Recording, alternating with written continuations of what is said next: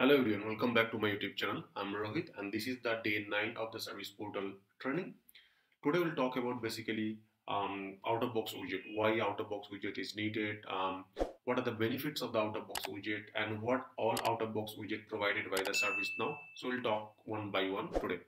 So if you see that this is my portal training that we are going to build that portal training, this portal, and here in the last session, we talked about that widget reusability, like how we can create one widget and that can be reusable multiple time over the time and different by the different options by the data model. Now today we'll talk about first that what are all the out-of-box widgets are available in ServiceNow and how beneficial for the what out-of-box widget. So without wasting time, let's get started.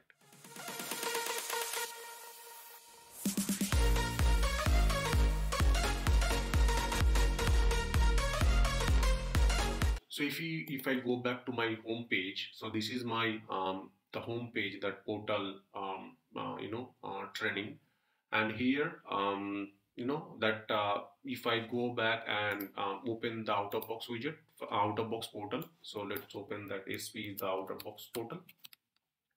So there are very useful widgets that we have.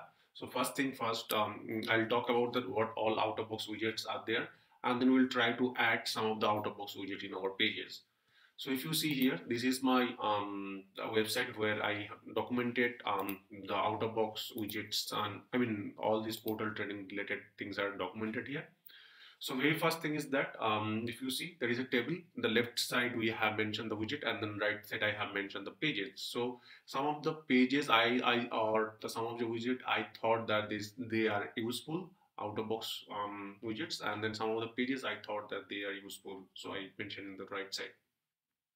So first widgets, I'm going to talk about the icon link. So icon link is a very useful that is provided by ServiceNow.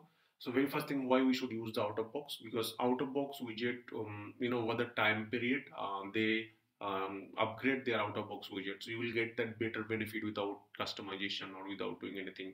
So if you get that out of box widgets, you will get more benefit in the future. But always it's not possible to use the out of box. That's another separate thing. Today we'll talk about what all the out of box widget we can use, and those are the very simple one. So first thing that we'll talk about the icon link. So icon link is nothing but, if you see, these are the widgets which is icon link, where we can drag those widget and then provide that where should I redirect, and it will be looks very beautiful wherever we need it actually. So let's try that for the icon link. So if I go back here and then right click, control and right click and go to the page designer, I'll go to the actual page designer and where I can drag that widgets here. We already discussed that. So first widget I am going to drag that is called icon link. So let's say that I'll search that icon link. Once I select that icon link, I will be able to drag that widget right now. So this is out of box widget. So once I drag that, there will be one edit button. Like we need to pass some parameters so that it will be looks to some beautiful, to some text or something like that. So if I click edit options here, and I have to put that, I mean, here is a type, which type of it is the icon is. Okay, so let's say I'll select that catalog item here, and then here I need to select that catalog item name called incident or something like that. So let's say report an issue, report an incident, and then once you select that, here I have to type that title, report an issue, something like that. So bootstrap color, we have to select that. Let's say that I'll pull that warning here, and then bootstrap color. If you want to select any bootstrap colors, you can select that. You can select the glimpse call. I'll select the defect. Is there anything called defect or warning, something like that? I'll select any of these glimpse here. So I'll select this this sign, and then if you want to select the template, which type of template you want to select, that circle icon, a tab icon, color icon, there is a various options. So I have to select that. Once I select that, automatically this page or these things will be built, and now if I refresh that, my widget will be visible here. So you can see the report and issue is visible right now. So first thing that is visible, I can put another one, and let's say I will select icon link or get knowledge article. So I'll click here.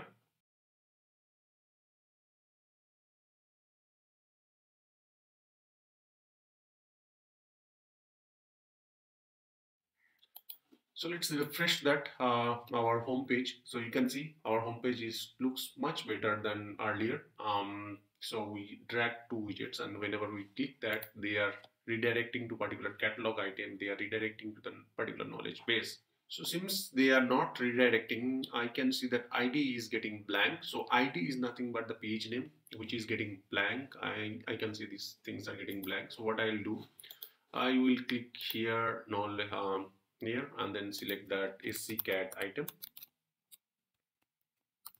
I'll tell you that why I select that SCCAT item, but I'll select at that moment. Now, if we refresh that our home page, and let's say if I click here, you can see we are actually going to that catalog item. Although we don't have that access to that particular catalog item, that's the reason we are getting the error.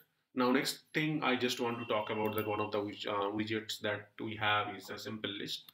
So using that simple list, we can get that the list of the records. So the way we have designed or the way we are using our own building our own customized list, the same thing we can do or we can build through our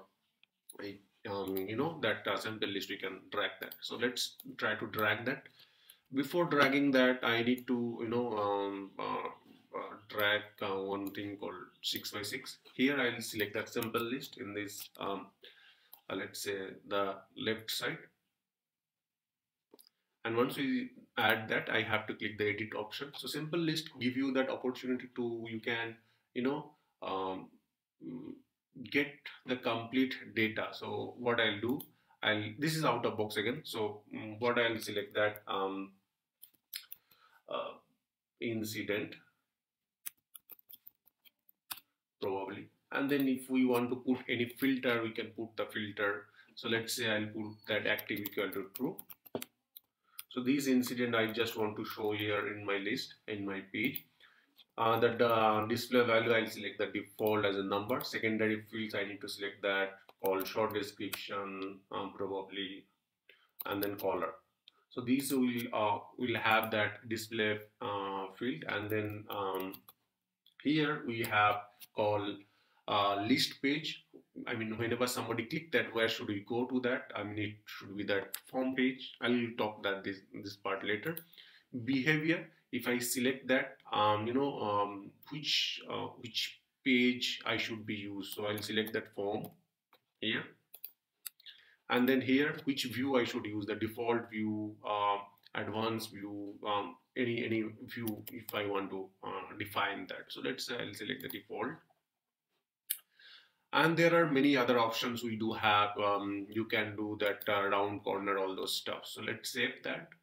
So once we save that, you can see this is how it is rendering. So it is showing all my actual active incident, and here if you click that, it is going to that particular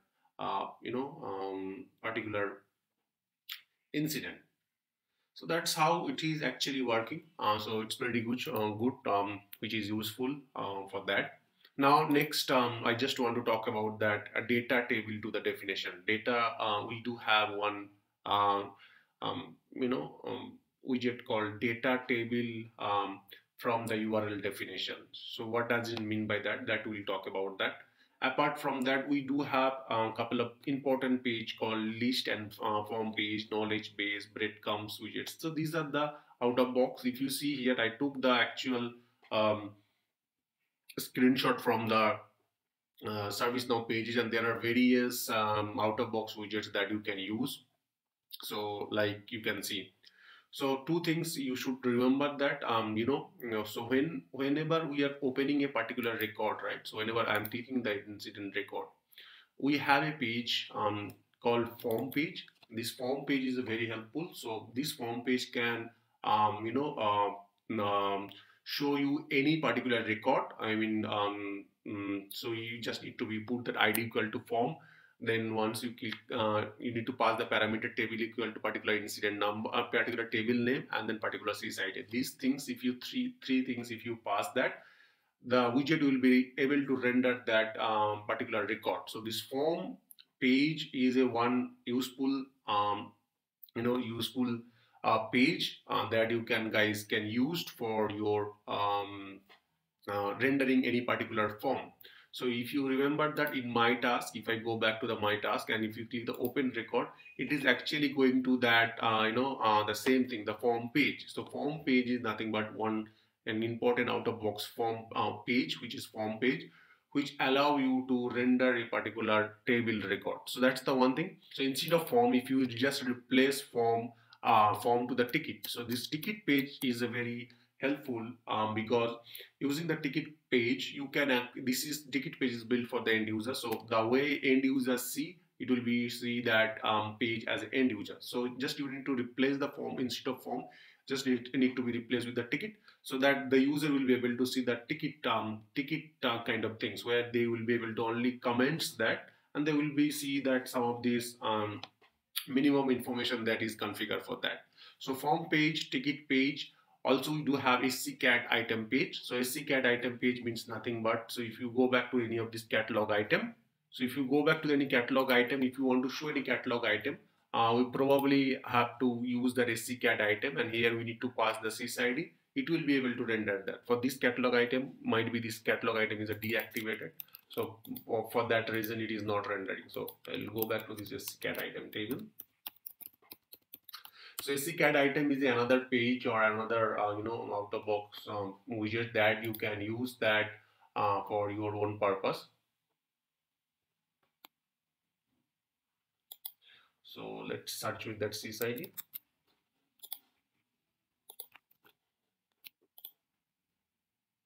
So this is active false. That's the reason it is not showing there. I'll just active true. Now go back here, and then once you click the report and issue, you will be able to see that actual this catalog item. So SCCAT item page, that page is ID equal to whatever will be there, that will be the page name. So SCCAT item is one of the page. So similarly, we do have SCCAT item underscore guide for order guide. So these are the very useful page.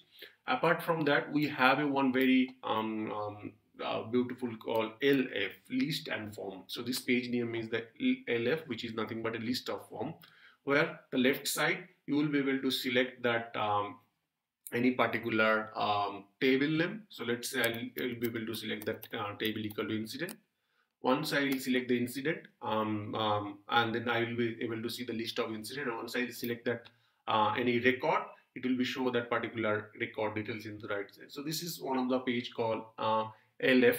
One more, we do have ID called list, so which is nothing but, so which help you to render the list of the record. Here you need to put the table name. So from list of incident, I can just change that ID to the list, where I'll be able to see the incident. You just change the table name equal to change underscore request. You will be able to see that change request detail. So this way, where we need actually, whenever we need to hard code or show something, we can use this kind of thing. Okay. So we talk about that L and F, which is list and form. We talk about the list, we talk about the form, we talk about the SCCAT item, and there are many other widgets. You can explore that. I'm just giving you the very useful and handy widgets. Also, we have a two knowledge article article page. One is that if you go back to here, so this is KV underscore article. KV underscore article page will always have CSID, and if you scroll down, there will be one more thing called copy permalink, where you can get that permanent link. So maybe you check out your knowledge article and again you publish that. In that time, you won't this if you open that with the CSID, you will get that old knowledge article, right? So KB underscore article is the one page where you need to pass the CSID. But in another, we do have a page called KB underscore article, where you need to pass that sys param equal to article number. If you pass that, I know in that case, you don't need to pass the C site. It will be automatically rendered from the this parameter. So I think that's all for today for out of box widgets, out of box page. If you have any question, let me know in my comment section. Thank you very much. Have a great day.